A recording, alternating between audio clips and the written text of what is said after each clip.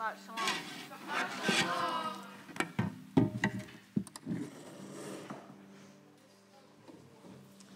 Great and mighty Yahovah, I praise you.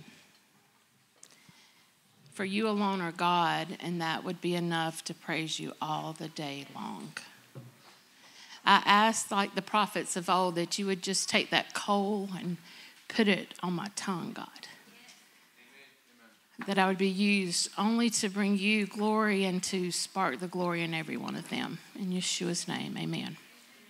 The sacrifices are kind of a tough read for a girl that has low reading comprehension skills. I have to get past the prepositional phrases and all this stuff to really get to what are they saying and what are they doing. And then after much turmoil in reading it, I have to lift it up as an offering in itself. And I say, oh, King of Kings and Lord of Lords, every word of this has purpose in my day today. And then I study the different sacrifices and offerings that are required of the people. And then I think that God has not changed, so these sacrifices and these offerings are required of me still in some fashion. What does it look like in my own reality? When I got to the portion, there's several things that hit me, so I'm gonna try to get it all together. Lord, you do it.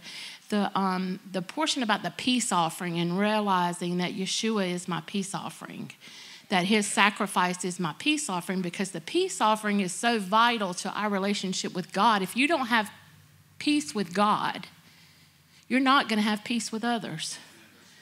This peace offering is so important, and I can see it clearly in the sacrifice of Yeshua. And although I have accepted him as my Lord and Savior, there are days that I don't walk out the shalom that I was created and designed to walk out. So, Father, help me with that. This particular morning, because most of the times the best teacher I have is the Ruach HaKodesh himself, and my presence at the kitchen table where I'm reading and asking him to explain to me this great and mighty word of his. That peace offering struck me differently as a mother. It struck me differently as a woman of prayer. It struck me differently as a ministry leader. It struck me differently because I stood up and I said, oh God, I have asked for the salvation of others, but this morning I will move out with a different realm of speech. I will ask, O King, that you become their peace offering, that you've already been the sacrifice, but the peace is lacking in them, that you become their peace offering, that my son, John Brooks Hall Duncan the first, would have a reckoning with you, that you become his peace offering, not merely his salvation. That you become my daughter's peace offering, not just merely salvation. Salvation is the beginning of the thing, right? Peace is supposed to carry us all the way through.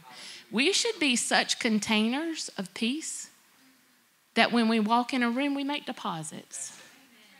We should bear so much of the fruit of the Spirit that when we walk in the room, we can say, hey, have a spot, right? And one of the most beautiful parts for me was the dressing. When Moses began to dress Aaron and his sons, Moses bathed them. Yeah. Moses dressed them, put all the ritual display upon them. And it brought me to Zechariah. That part in Zechariah where the prophet is looking and the high priest was filthy. That prophet saw that the Lord changed the high priest's clothing. He changed Joshua's clothing, not Zechariah. The Lord did. The attendees undressed him and redressed him. But Zechariah stood there and watched it unfold, and he said, put the turban on his head. He was a participant. The righteousness was between Joshua and God. the righteousness, the murking out the filthy, taking off the filthy, that part of me, that filthiness in me, that filthiness in my children, that filthiness in those that I work with in the jail, that filthiness, that's between them and God.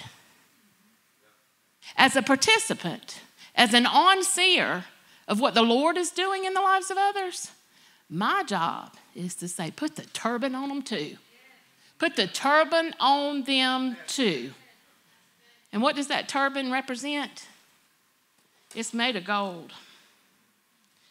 My baby was in my notes this morning. Let me get to it. It's made of pure gold. And what is inscribed is holy unto the Lord. I want to go around the rest of my week this week saying, put a turban on them, God. Somebody makes me mad. That's how you get in my prayer closet the quickest. Made me mad, and you in my prayer closet. Right? I have learned not to pray about them because he knoweth all about them. Right? I'm to pray for them. I'm to intercede in a way that they have not known the Lord and able to intercede on their behalf. Because if they really trusted him and they really knew him and they really understood that peace offering and they were really walking out all the shalom that he was ready for us to contain, there would not be any unpeace within them. They would not be at war with themselves, with others, or God. So I want to stand in that place where I get to pray. And I get to see the Holy One, the Ruach HaKodesh, the one that can only convict and only convince and only bring into the kingdom of God. I want the Ruach HaKodesh to do the work because I'm beckoning for it to be done. And then as I see the dirty rags fall off and the righteousness be in its place, I want to say, put the turban on them too.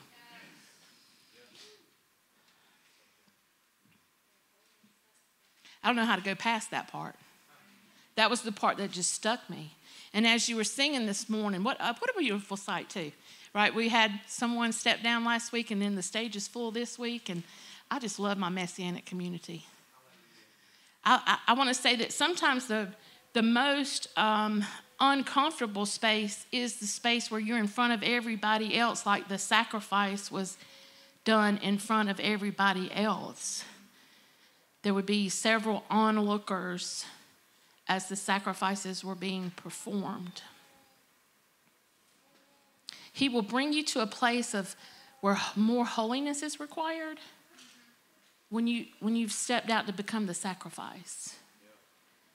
And the hardest thing with a living sacrifice is that we want to jump off that altar too fast. And sometimes when there's onlookers that have something to say about our sacrifice, we want to jump off the altar too fast. And I just say, stay there a while. Let the Holy One do the work that only the Holy One can do. And it is more precious that he do it than I do it. I could look at my children, the adults, and I could tell them all the things they're doing wrong, like they don't know it already. Yeah. It's much more powerful to take that word of God and ask that he become that for them. It is his, the conviction lasts longer when the Holy Spirit does it. It lasts a whole lot longer than when I do it. Another interesting part was where the blood was put on their ear and their toe and another part of them. Thank you. Thank you. And the right side, because that's where the accuser stands. I'm already covered by the blood. And the Word of God says, how beautiful are the feet of those who carry the good news. So as I walk out this good news, I want to see each and every person in my path as little bundles of glory that I get to shine and polish and put a turban on and not poke at them. Great and mighty God, I thank you and praise you that you have given us the ability as believers to do what you have said that we can do. You have said that we have the ability to pray effectively, that we can bring down the will of God into this realm. Your very will, we can speak it into this realm. We can evoke your promises into this realm. We can speak the speech that needs to be spoken on behalf of others because they're just not there yet. And when they get there, God, we can ask that just more be given to them, that the latter is greater than the former. And if there's any deposit that I have ever made into the lives of anyone, that they go out and they produce way much more. Because when I stand before you, King, all I want to do is have a posse. Like David's mighty men that was once hot and messy, just standing before you in the priestly garments, ready to serve you and ready to sacrifice and ready to bring a plethora more with them. May we be the comb that you have asked us to be. And it is through your Son, Yeshua HaMashiach, and the Spirit that we can. Amen.